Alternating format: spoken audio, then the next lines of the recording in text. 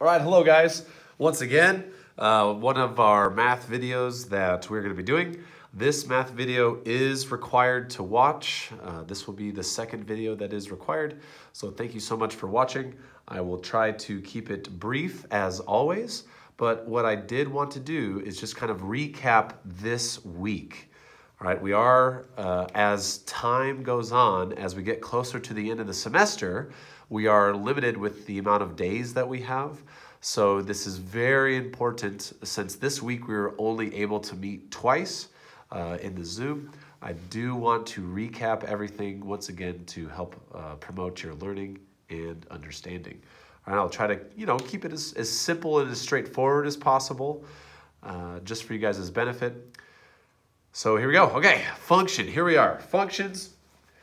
The main definition I want you guys to be aware of a function. What is a function? A function is any expression. Here we go. I even double circled it. Any expression that has only one output, which is our y value. This is why I put the y right there, for each input, which is our x value. All right? So if you have one x value, you should only have one corresponding y value as a function. That is a function, 1 to 1, all right? A function can be represented multiple ways. It could be represented in multiple ways, and this is what we were going over on Tuesday, all right? It could be a graph, and we're gonna go more on graph later. A function could be represented by an input-output table, right? You have an equation. If you have an input x, of 2, you put it into the equation, you get a specific output, 6, something like that, all right? And also coordinate points. Coordinate points coincide with graph. You can plot the coordinate points, and if you draw a vertical line, which I'm going to get to in a sec, if it touches on one x value, if the vertical line touches more than 1 point, you do not have a function, all right? Because remember, a function, for every one x value, there's one y value, right? One output for each input for function. All right, can be represented multiple ways, by a graph or an input-output table or coordinate points. Here's our definition. I really want to define vertical line test. So I'm going to scoot this down just a little bit. A vertical line test, and I'm going to show you an example of this, is a test that you can always use on any graph to determine if it's a function. So, obviously the vertical line test really can't be used on an input-output table. Technically, if we just have coordinate points without graphing them, a vertical line test cannot be used. So the vertical line test right here can be used on any graph.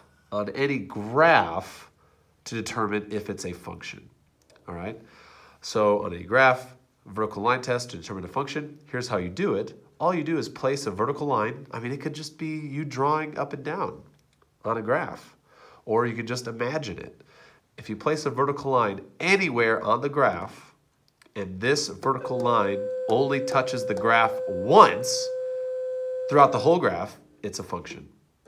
If it touches twice, that means it is not a function. That means there are two y values for one x value. All right, so vertical line test, super easy, fun test to use on any graph to determine if it's a function. Okay, so I know there's kind of background writing right here. Just focus on the white. Let me make sure that you guys can see. All right, this is what I was meaning about the different representations of functions. So let's see if each one is a function or not. Here, we have an input-output table, all right? Input of x, output of y.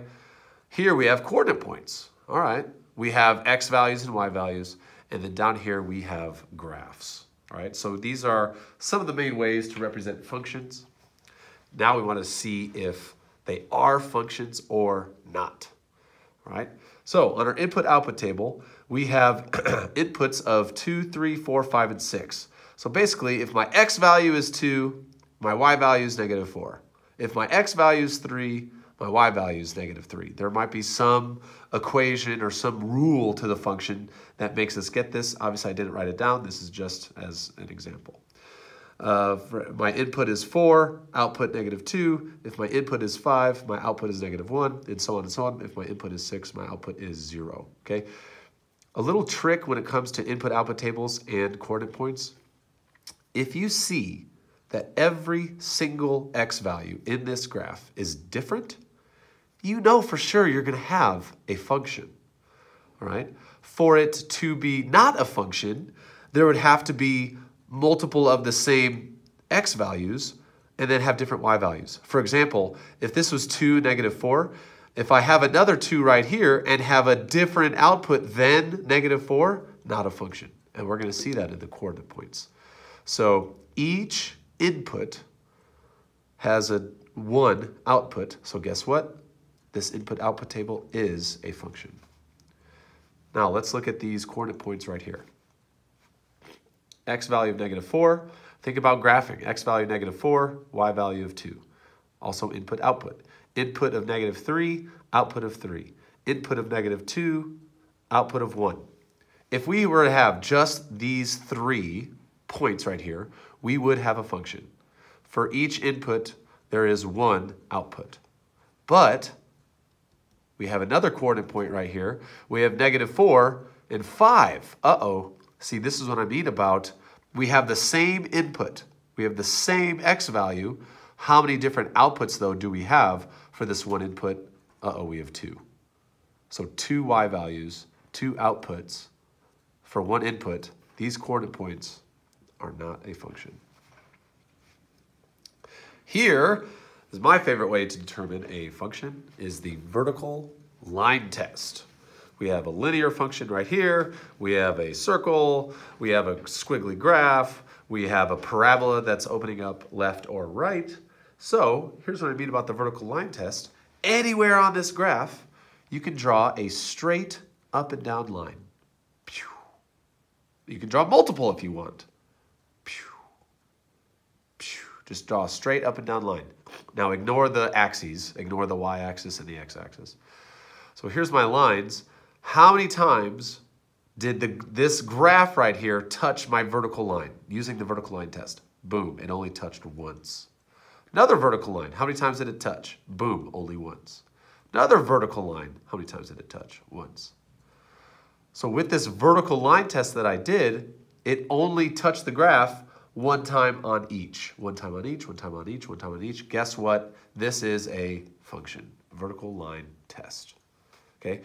Specifically, this works because if you think about it, say this is my x value. Say my x value is 10. This was the point 10. Look up or down, how many different y values do I have? I only have one y value, right? So this is why the vertical line test works. If this x value right here is -5, look up or down, how many y values do I have? I only have one y value. Oh, sweet. That's a function. Function, function, function. Look at a circle. I love circles. Circles are awesome, right? It wouldn't make sense to draw the vertical line over here, right? No, because you have to draw it on the graph. Look at the whole part of the graph, okay? Right here, draw a vertical line. Pew, pew. Uh-oh. Vertical line test. It's not straight, but you guys get the point. Crosses right here. Crosses right here. Uh-oh. We have 2 outputs for one input. My input is right here. That's my x value. For my one x value, how many y values do I have? I have 2 y values, not a function. Very simply, vertical line test, if it touches more than once, in this case it touches twice, not a function. All right, going on. My squiggly line, if anywhere where I draw a vertical line, only touches once. Only touches once. Only touches once. Definitely a function. All right, don't let the squiggly line fool you. Okay. Last but not least, I love parabolas. This one is opening up to the right. Okay. If we were to draw a vertical line down the center right there, how many times would it touch? Uh-oh, it would touch twice. So following the rules of the vertical line test is not a function. For this x value right here, we would have two different y values. Okay.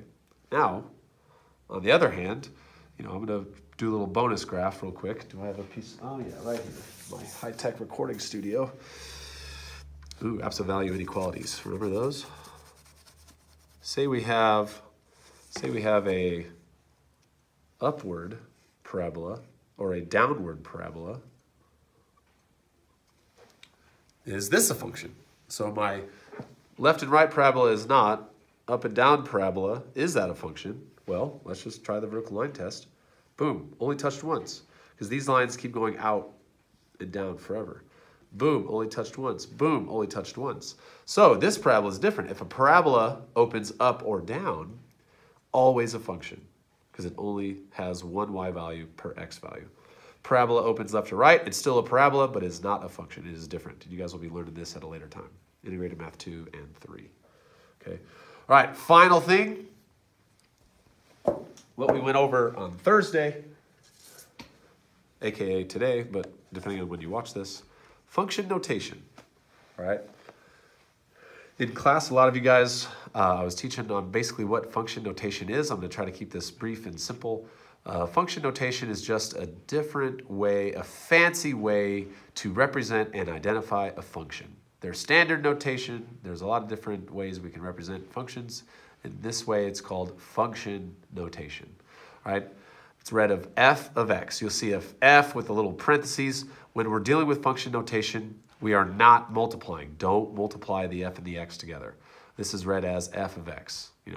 F is a function of x, our input. A lot of students, like to think, if it helps, that f of x is really the same thing as y. Like it's like output. I'm trying to get an output. Okay. So what we went over today was evaluate our function. Right. This is our function right here. We have f of x. This is our function. F of x is negative 3x minus 6. X is our input, and we want to find out and evaluate whenever we put different inputs, these numbers into the x, what is going to be our outputs. All right. So f of x, this is part of the homework. We have specific inputs we're going to use. Negative 4, 0, and 2. Right? What happens when I plug in negative 4 into the x and solve? What happens when I plug in 0 into the x and solve? What happens when I plug in 2 into the x and solve? Well, for each input that I use, negative 4, 0, or 2, I will get one and only one output, right? Making it a function. So let's do this. All right. F of x, I'm going to use function notation. My first input is negative 4. All right, just a fancy way of saying that I am inputting negative 4 into the x in the equation. Once again, I'm not multiplying f and negative 4. That's just a way of representing my input, what I'm going to be using. Equals, now I plug this in. And you guys have been doing this all year. You can just plug in and solve. If I have negative 3, that didn't change. Now instead of the x, I'm going to put in my input, negative 4 minus 6. All right, let's solve this real quick. Negative 3 times negative 4 is positive 12. Two negatives make a positive. Minus 6. All right, here we go. So when my input is negative 4, right, my output is 6. All right, so I'm going to draw like a little coordinate point right here. Negative 4, comma, 6. When let's move to my next input now. F of 0, okay, make sure you guys can see this, okay. Negative 3 times 0 is, well, that's nice. Anything times 0 is 0. 0 minus 6, so we still have to, conclude the rest of the equation. 0 minus 6 is negative 6. So my second coordinate point then is my x value, which is 0, and I plugged it in. My y value ended up being negative 6. So my last one, f of 2, 2 is my input. Running out of room here. Negative 3, I'm using this equation. This is my function. This is my rule set right here. Negative 3x minus 6. So instead of the x, I'm going to put in 2. So I have negative 3 times 2 is negative 6. Negative 6 minus 6 is negative 12. So now my third coordinate point, when my x value is 2, what the heck is my y value? I just figured that out, negative 12. And what I was trying to conclude today by the end of our class is that this is a fancy way to graph a line also. There are many ways to graph a line: slope-intercept form, point-slope form, intercept method, so many ways to graph. If we wanted to graph this function, notice that I have f of x equals negative 3x minus 6. If f of x can also be represented as y, technically they're kind of the same thing. If this is y equals negative 3x minus 6, this is in slope-intercept form. This is y equals mx plus b. We have our y-intercept, we have our slope. We could graph it that way, slope-intercept. If you don't want to do that and you graph it function notation-wise, just we plug in some x values, get the corresponding y value. We have points. If we have, technically you only need 2 points, but if we definitely have 3 points, we have a line. Right? So let's graph this real quick. Negative 4, 6. Negative 4, 6. This is going to be not perfect. Next one, 0, negative 6. Well, if my x value is 0, my y value is negative 6, way down there. And then last coordinate point, 2, negative 12. That's way down there. 2, negative 12, way down there. And if we were to graph this on a coordinate plane, it'd be a little more accurate. But look at that. Boom, boom, boom. If we were to connect the dots, I'm going to try to... We have a line, which makes sense because if we were to graph it slope-intercept method, which we will be doing later, y equals mx plus b, our y-intercept is negative 6. Our slope is negative 3, which is down 3 over 1, down 3 over 1, down 3 over 1, and it follows the same line.